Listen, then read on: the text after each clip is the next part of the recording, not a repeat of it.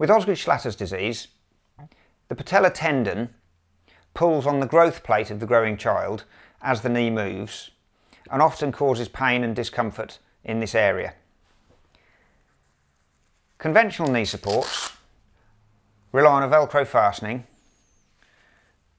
and there's no stretch.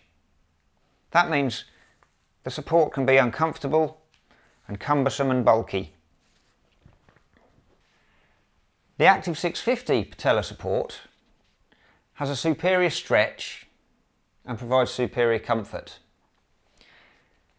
The dual compression layer sits underneath the kneecap over the top of the patellar tendon and provides pain relief and comfort as the joint moves.